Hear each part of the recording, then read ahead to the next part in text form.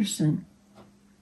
I am 100 years old, and I will be 101 in October.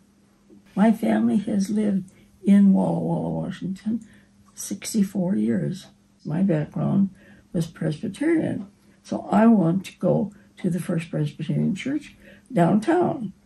So we went to church that Sunday, and everything. We were all very impressed, especially Kathy, apparently, because we came home, and I turned to her and I said, "Okay, where are we going next Sunday?" And she said, without taking a breath, she just said, "Oh, we don't have to. We already found it." And I thought, so much for church shopping. So that was the beginning of being in Walla Walla. My name is Mary Bundy. I began work on the last Monday of the month of July in 1976. And so that's when I started coming to the church, and Dr. Ed Wright, who was the pastor then, retired and moved away. So we had about 6 months of pulpit supply, and then we had Dr. Jim Bell come for an interim year while we were trying to find a new pastor. And Dr. Bell was the one that encouraged me to join the church. So in January of '77, I did that. I always parked my car down at the end of the Christian Education building by the kitchen. And then you have to walk the long hallway up to the office. And every day that I did that, there was never a day that I thought to myself, "Gee, I wish I didn't have to walk down this hall and go to work today." Every day, I said to God, "Thank you for letting me have this job. Thank you for letting me have this job." What is my name? Yes. Helen Lucille Isaac Stern. Stern for 75 years in August. Well, I moved to Walla Walla in June of 1951 with my husband, John, and my 19-month-old son, Gregory. So I had belonged to the First Baptist Church, and we were married in that church. And John belonged to the Lincoln Heights Church in Spokane. So when we came to Walla Walla, we thought we'd just kind of check around the different churches and find one that we would like together instead of going two different ways. So that's when we finally went around and decided that First Presbyterian Church was going to be our church. Reverend Thompson was the minister then, and my husband liked him so much. I don't know, he would go in and just drop in and visit him sometimes. I think he had been a former basketball player or something. My name is John Reese. Well, we got out of the service, out of the United States Air Force, in September of 1958, came to Walla Walla, where I had a job lined up, and we started attending then the First Presbyterian Church was the name. We started attending because of our friends. We had 2 small children at that point, and we liked the church, and so we joined in the fall of 1958. Well, I think I look back on it, and the 2 longest serving ministers were Andy Jarvis, who came here in about 76, and that's when our oldest boy graduated, and his girls graduated from high school about that time, so they were very good friends, and they all went to Whitworth to school. And that was an interesting experience. They would be riding up to Whitworth with each other very often. And so the Jarvises and us were very good friends because of our children. My name is Don DeDille. I came to Walla Walla in December of 1980. We've attended the Walla Walla Church since 1986. Well, at that time, the pastor here was Andy Jarvis. And Andy came out to our home and visited my wife Janet and myself.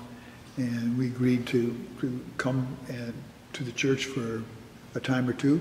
And we liked it, so we stayed. Well, Andy he occupied a special place in the congregation amongst the older members. He was very congenial, comfortable with people, and he had a great sense of humor. He was a very pastoral figure. My name is Ethel Giard, and my husband and I came here in 1976, the centennial year. After attending the church since 1980, in 1983 I began volunteering in the church.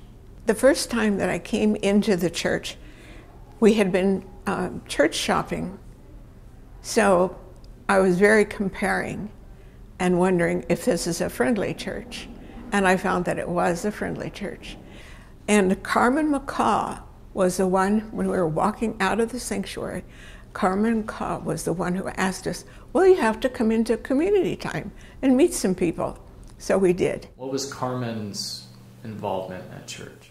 Well, she was always the first one, not the first one, but one of the first to greet new people and introduce them to others and get them started.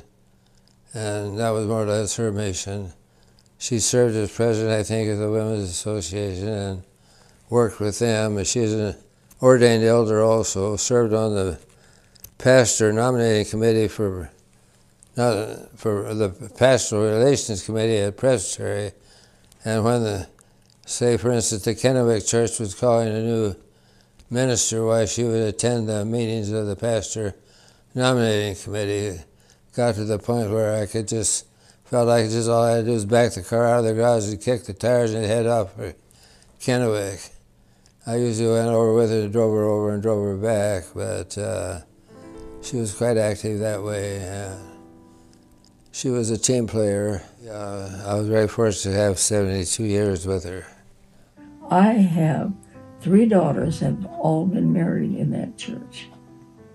And Kathy's was simpler, and Vicki didn't like the big splash, and so she was married in a chapel in a very lovely service. And Peggy, the youngest, she wanted the big deal, so she was married in that gorgeous sanctuary with the long gown and 6 attendants and the whole works. I remember Margaret Rozier was in the Women's Association, and I think Ruth Allen was planning on her husband was planning on retiring and moving away, and so Ruth had been the coordinator for several years, and so they kind of broke me in on it. And that also was when the receptions were down in the basement with the kitchen right handy, and Ruth used to bring a table. She would find a table that she liked at home that she'd take down to make the reception so nice. She would take some of her linens maybe, and she always made the receptions down that basement look very nice. So when she left, then I took over, and the new building was built about that time, so I didn't take any of my furniture. Well, my experience over the years has been that it's been a welcoming church, welcome new people, and of course every pastor has a little different way they go about their ministry, so it's been interesting over the years. And I also think that the church has always had good pastoral leadership, which is pivotal. How does that affect the community, having good pastoral leadership? You mean the church community? The church community. Yeah. Well, I think that's what keeps people coming. If that falters, or if you go with a period of time And we did, after Pastor Andy left, we went for a period of time without a regular pastor, and that hurts the church substantially. Yeah. And you have to have a spiritual leader. I think one of the most challenging times for this church was hiring a pastor after we'd had a pastor that had been here a long time. And that's always difficult in any kind of job. If you're replacing the person who had done the wonderful job for 6 years, 10 years, 40 years, you're going to be looked at differently. And then usually the person after that gets along fine. We had that situation where we had a pastor that had been here a long time, beloved by the congregation, and the person that we hired right after him had a hard time. And it was difficult for the church to get through, but it's still standing here. I think an interesting point about the office and the pastor is that people sometimes don't realize the diversity of demand that is placed on a pastor.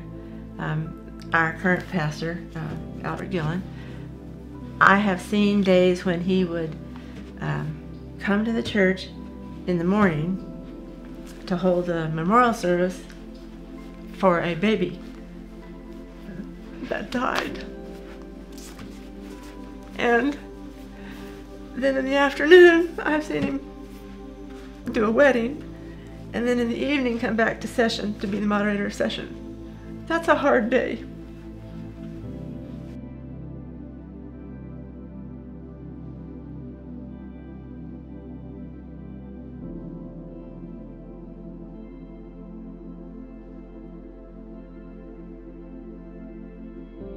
And Albert now, of course, he's a very, very special person, and so is Lori. And their boys, they have fabulous boys. His wife was a good friend of a wife that served in his church, and it was through that source that we heard about Albert, and we worked out an arrangement for the Gillens to come here. Their children were pretty small then, but we worked out an arrangement for them to come to this church, and it's been a very good thing for this church to have them present. I've been impressed right from the start, and his Bible lessons or Sunday church school lessons have been like almost being in seminary itself. Has been. The staff could come in on a morning when there had been some group meeting in the evening before and had used up all of our flavored coffee cream. And we would be standing there fussing at the coffee pot, and lo and behold, the Lord would have placed it upon Albert's heart to go to the store and get flavored coffee cream before he came. And so here he would come down the hall, and we were all rejoicing because he had coffee cream. Uh-huh. Well, was Albert a part of those meetings in the evening? Yeah, he would have been. Yeah, he would have been. Mm-hmm. My name is Dennis Ray, and I've been a member here for years, and I've attended here all my life. My first service in the church was helping with the youth when I was done with college and came back to home. Rich Latta was here at that time, and I think it was just great to help with them. So, and I enjoyed being a member of the church. We both felt that it was doing a good job of appealing to both our children and to us, and that was important, that it did seem to appeal to the children, and they all grew up in this church. Did they have a good experience here? Yes, they had a good experience. In fact, I don't think we would have been here if they had not had a good experience. They had good experiences, and they had good experiences up at Camp Gormley, the Presbyterian Church camp up in the Cascade Mountains. They had good experiences there too. I first volunteered in the Sunday school department. I had fun. I loved doing it. I did it with the 2s and 3s and the 4s and 3s and 4-year-olds when my children were in grade school. So I enjoyed it a lot. I even took kids camping at Fort Walla Walla one summer for it. And that was crazy of me to do because it's the time that the cottonwoods were dropping all of their cotton all over the place, and we were in tents. So don't do that. I took over from Elaine Reese, who was in charge of the Sunday school program, kindergarten or little babies through high school. And I took over for her, and I have worked and volunteered in the church ever since. Well, I think Janet served as an elder for one term, and I think I served for 2 different terms. What roles did you serve in as a part of the session? Well, I think most everything except president of the corporation. I've never served in that capacity, but I've done most everything else. Between my wife and myself, we've pretty well covered the waterfront. As this church honors and believes in having a good education in your spiritual leader, and we've always had classes behind people that wanted to be in ministry and supported them through the Presbyterian to go to seminary and become ministers. And I can think of several real quickly here. John Mitchell and David Kegley and Stephen Hess and Greg Grable and Danny Reese turned out to be wonderful pastors. And they're spread throughout the United States. So this church on this corner has a little piece of supporting and ministry all over the United States because they held these young men up and got them through the process to become pastors. And I think that we as a church congregation are blessed by that. This church has sponsored quite a few people into becoming ministers or missionaries or one thing or another, and that's been, I've enjoyed watching that.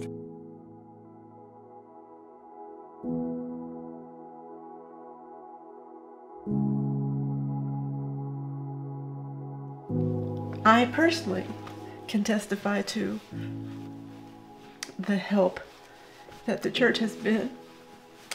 I think some of you can recall the really bad flood we had in 1996, which that was some deal.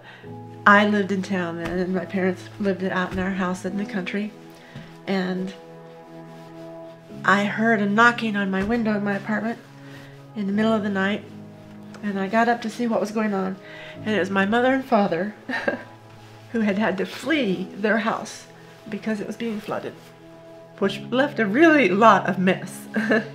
And then the church helped. I can recall seeing Vern Kegley, who at the time was president of Baker Boyer Bank, standing in the middle of the basement floor digging mud because he had taken the day off. And they created a chain of people that came out of the basement, up the steps, and out to the backyard, so where they could sort out things that needed to go to the dump and things that might possibly be salvaged. And they would just hand that stuff over and over and over to each other to get it out. And Tinsy Lovejoy was there too. She had taken her teacher day. I guess they get one free day, and she had taken her day to do that. And we had a fleet of pickups there. People would bring their pickup and we would load them up and they would head off to the dump, and we would put in another truck, and just kept doing that. And the ladies of the church made a picnic lunch for the workers to come and eat, and then they all went back to work. Bless their hearts. Laura had a stroke with one of our kids, and the outpouring of love that came from here was a big thing for her and myself. You know, you see Christ's love there.